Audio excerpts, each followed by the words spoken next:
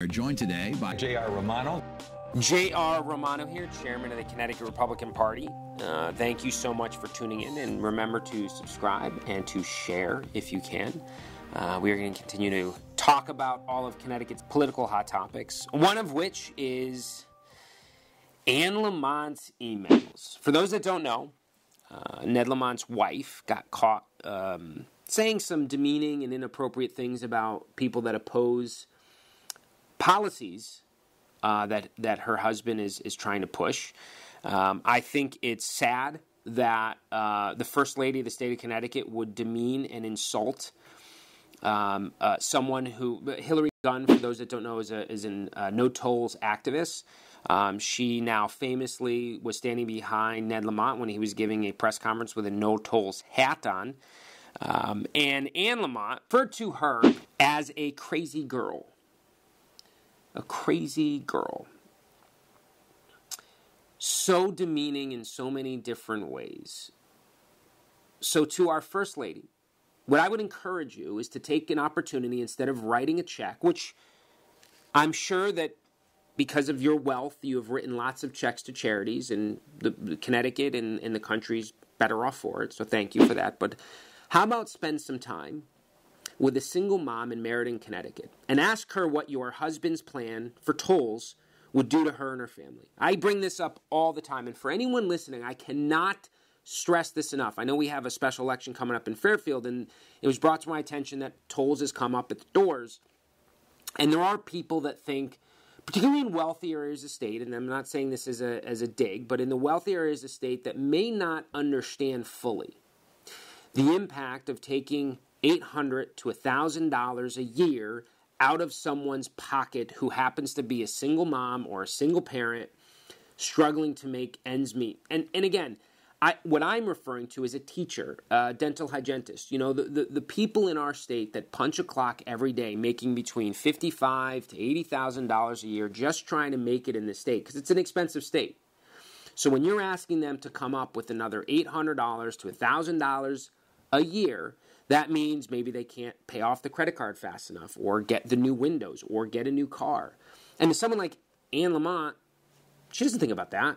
What she thinks about is like, well, we're going to tell you what's best for you. And yeah, it may come out of your pocket, but we know what's best. And this is the saddest and scariest part of what's happened to the Democratic Party, because we are seeing this at the federal level. We're seeing it at the state level. And what they're saying is, we know what's best for you. We are the moral compass that you must obey. And therefore, anyone that disagrees with, whether it's impeachment to tolls, if you do not subscribe to everything that we tell you, you are crazy. You are unfit. You are a crackpot. And what's sad is that it's actually making things worse, because people with, and this is the part that Ann Lamont and all these limousine liberals don't understand, is that the people that are rejecting their policies are the ones that know it won't help their family. When the Democrats were sacking and stealing from the Special Transportation Fund, remember the whole diverted, and we're going to get to Kathy Austin later, but when they were sacking the Special Transportation Fund since 2012 to the tune of $2 billion, no one cared about the bridges then. No one cared about what it would mean for our infrastructure. Everyone sat on their hands and said nothing. Well, I shouldn't say that. The Democrats sat on their hands and said nothing and thought, what's the big deal? Well, here we are, and all of a sudden we have an emergency in transportation, according to some experts, and I know Republicans have proposed several different plans to solve this crisis without tolls. But of course, we can't have anything other than tolls, because at the end of the day, what everyone listening needs to understand, and when you're talking to your friends and neighbors over the holidays about tolls, these tolls are not about solving the problem. Because if it was about solving the problem, Len Fasano's plan, his recent one about using some of this rainy day fund. And what was great about Len's plan, he actually had a way to pay back the money over a course of time back into the rainy day fund. But they also had the prioritized progress plan, which was a way to borrow money to shore up some of the infrastructure needs that are immediate, and deal with it then. But of course, the Democrats have rejected wholeheartedly both of those plans, mocking the fact that Republicans used bonding or debt the way it was supposed to, which is for infrastructure, instead of, of course, the Democrats vote to bond money for a splash pad in Hartford. That's okay, but wanting to bond money for a bridge somehow is grotesque to the Democratic Party here in the state of Connecticut. So when we're talking to our friends and neighbor, understand the Democrats don't actually want to solve the problem here, which is the infrastructure problem. What they want is a new revenue source. And that is the very reason and core at this toll issue. It is not about, so when you're talking to your friends and family, remind them that this isn't, there are two other ways that we could have solved this problem. But the Democrats have rejected that. And it's all about creating another revenue source, which we all know, and that it is not going to be a dedicated source of revenue towards tolls. It's going to be to 100 other things, just like they've done in the past, right? They have not earned the trust of the people of this state to do with the money that they promise they're going to do, because they never, ever, ever do. And that's the reality here, is that for many of us, we recognize that this isn't about solving the infrastructure problem. This is about another revenue source. So when you're talking to your friends and neighbors who are in favor of tolls, I want everyone to realize the impact on those in the middle. That dental hygienist working in Meriden, or living in Meriden and working in Hartford, or living in Bristol and working in New Britain, or whatever it may be, you're talking $800 to $1,000 a person. And these emails, and we have a couple of them. Obviously, there's the toll issue. There's another one where it involved I think she was the former CEO of Pepsi, who's very upset. There's an issue when they were pushing the sugary tax. Ann Lamont and Ned Lamont joked and made some very demeaning comments about stripping legislators of their health care because they disagreed with a policy. I mean, this is the type of stuff that you're getting out of the governor's office, and you know what? I'm not shocked. I'm not shocked, considering the fact that they have this ability to not think in terms of finances. I mean, Ned Lamont walked into Harvard and his name was already on a library. So he has no idea what it's like for so many people in the state of Connecticut. And I don't think Ned's a bad guy. I just don't think he has that perspective. When you're the governor of the state of Connecticut, you shouldn't be using the words poppycock, right? That, this is kind of what we have here. Most people in the state of Connecticut wouldn't spend $30,000 to have their own Woodstock. I'm not even going to play the clip of him dancing because I can't look at it again. I can't. But the point is that when you're that delusional and that disconnected from the everyday person, sending emails like this, it doesn't surprise me. It's disappointing, but I'm not shocked. I think Ann Lamont owes the state an apology. I think specifically she owes Hillary Gunn an apology, who, by the way, happens, I think, live on their street. Well, that's the other thing, too. You're so disconnected that you don't even realize that this young woman, I'm not going to call her a girl, this young woman lives on your street, and you're asking a Greenwich Democrat to do some investigation on her. This could literally be out of a bad political movie who didn't actually ask anyone in politics for advice on the movie and just kind of wanted to have this fake script. That's what this reminds me of. It's like a dog and pony show up there. It's completely insane. And speaking of insane, we talk about like corruption and abuse of taxpayer money. We have two things going on in the state of Connecticut right now. One, and most recently, I'm just going to highlight what's going on with the Sandy Hook Relief Fund for first responders and how it was bilked out of over $100,000 in taxpayer money. And I love it, and I have to give Representative Themis Claris credit. She's 100% right. The fact that the unions are like, we made a mistake, we'll put the money back. Well, you got caught. It's like robbing a bank and then getting caught and being like, oh, sorry, here, we're going to give you the money back. Don't punish us. That's literally what's happening here.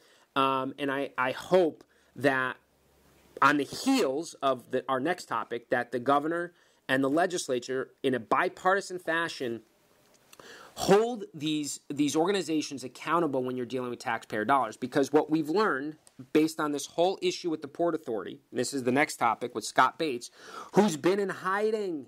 I think he's been touring the country with Hunter Biden, right? Ducking reporters, having conversations about corruption. Scott Bates was the charge of the Port Authority when he basically allowed it to be used as a piggy bank by friends and family. There were overpaying of art things. I mean, it's egregious. And here's my favorite part about this whole atrocity. They're literally claiming, and I'm going to play the clip of Kathy Austin defending Scott Bates. I think that in order to staff up a quasi to get it up and running, I think that we should take care of the basic skeleton of an organization first. Okay, thank you. And I just wanted to comment in relation to what you're saying, because, I certainly agree to an extent. It's not just, because I think what the auditor's findings are, it's not just that it's more people, that it's more money. It's how those people were brought on. It's how that money was spent that is the question. So whether there's 10 staffers and a budget of $5 million or there's 3 staffers and a budget of $1 million, the issues that the auditors raised were about the how things were done. And I think we shouldn't lose sight of that particular aspect. And some of these aren't just do's and don'ts from an auditor's perspective. They're ethical, common sense, or use of good judgment in certain situations. Thank you. Great. They're claiming that there were no protocols put into place to follow. So, and this is the most disturbing and disgusting things that Democrats are rallying behind. And Mark, Scott Bates is someone who's run. I think he ran either for state rep or state senate as a Democrat. He's a loyal party guy, which is why he still has a job, by the way, in the Secretary of State's office, the Deputy Secretary of State. And when you look at the complete lack of oversight that under his charge, it is scary that now he is the Deputy Secretary of State in charge of anything that has to do with taxpayer dollars. But Kathy Austin defends his excuse, which was, I didn't have a handbook. It's almost like, I mean, it's like I didn't realize paying too much money for artwork from a family friend is unethical. Listen, man, I'm sorry. You got caught is what happened. Scott Bates and the Democrats that were in charge of that Port Authority got caught using it as a way to pad the pockets of their friends and family. Fact. Their political allies got taken care of with contracts. Fact. And now they're going to claim, well, we didn't know that was wrong. Are you kidding me? Are you kidding me? There's more evidence of the corruption within the Port Authority than there is in what's going on in Washington, D.C. There is more evidence of corruption in the Port Authority than there's evidence in regards to what's happening in Washington, D.C. That is a fact. And guess what? Kathy Austin defends Scott Bates, defends this idea that there was no protocols or provision, and that's why corruption happened, and that's why these contracts were handed out. Are you kidding me? And Ned Lamont's been completely silent out saying that Scott Bates is a good guy. This is the Democratic Party. They do not care about what it means for your family when you pay taxes and when they abuse that. They don't care about rules. They don't care. What they care about is power. That's what you're seeing in Washington, D.C., and that's what you're seeing in Hartford. All they care about is maintaining power from the Democrat standpoint. That's it. It's not about your family. It's not about protecting you or trying to make your lives better. That's not what it's about. It's about keeping them in power, and by that I mean in power of the purse strings. Because taxpayer money, it's not their money. So a little goes missing here, a little goes missing here. What's the big deal? That's exactly how they're treating this issue with the Sandy Hook Relief Fund, and that's exactly how they're treating this Port Authority Fund. It is sad and disgusting, and I hope, particularly with Kathy Austin's, this idea that she just lost an election for first selectman, and the fact that she's out here defending someone who abused his power and wasted taxpayer money on friends and family. And she defends him. I hope her senatorial district holds her accountable to that, because that Senate district has been, they have been hurt by the tax increases Kathy Austin has been pushing on them. 3, and let's not forget all the other policies that have been actually hurtful to businesses and the community that she supposedly represents. Sounds to me more she represents special interest and her party before the people. That's how I look at it, and that's how I see it. The other thing I just want to touch on, there was a story that the Connecticut Post did about, the direction of the party and this whole concept of moderates and conservatives. Is there a place in the party for moderates? And you know what bothers me about this? I actually challenged the reporter to define what he means when he says moderate. And he couldn't. He couldn't even understand what I was saying, because if we're going to have a conversations about policies, let's have a conversation. What did he mean?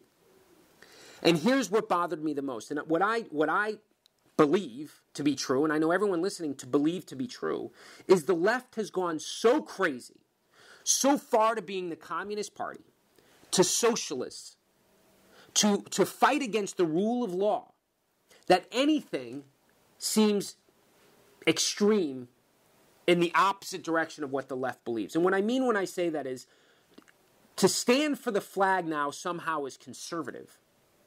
To believe in the Constitution now all of a sudden is conservative. It's not. This is exactly why the Democrats are having, when it comes to the approval of this impeachment process, they're in the tank.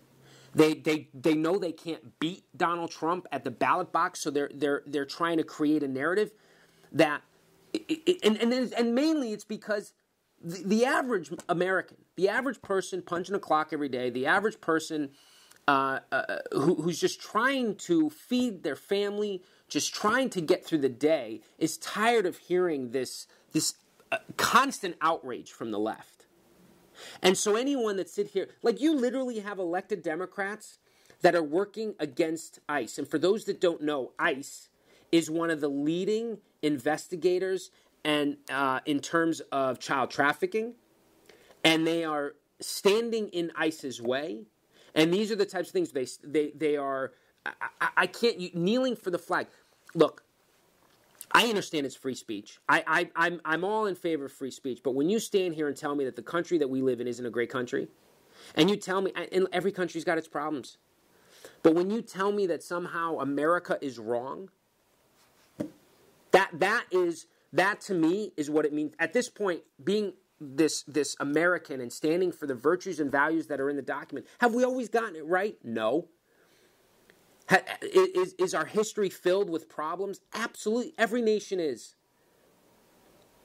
But in terms of our lifespan, in terms of the fact of a nation, we are still relatively young. And all that we've been able to accomplish as a country because of the spirit and the people that are here, I'm not going to turn the back on our history. I'm not going to deny the bad stuff, but you learn from it. And what's happened within the Democratic Party, because they're obsessed with power, they don't care about process. They don't care about the Constitution. They don't care about the rule of law. They'll go after anybody if it means they stay in power. And that is what you're seeing in Hartford, and that is what you're seeing in Washington, D.C. So, anyway, I'm gonna end on a positive note. I want to wish everybody a happy holidays through this Christmas season. I'm very happy to have received the Christmas ornament from the White House Historical Association. I highly recommend going to the website and purchasing one, simply because it is in honor of Sikorsky's. It's a great ornament. It's a little helicopter, and again, it's the White House Historical Association. It's their annual ornament. It's pretty cool. Anyway, J.R. Romano, Chairman of the Connecticut Republican Party. Thanks for tuning in. Please subscribe and share.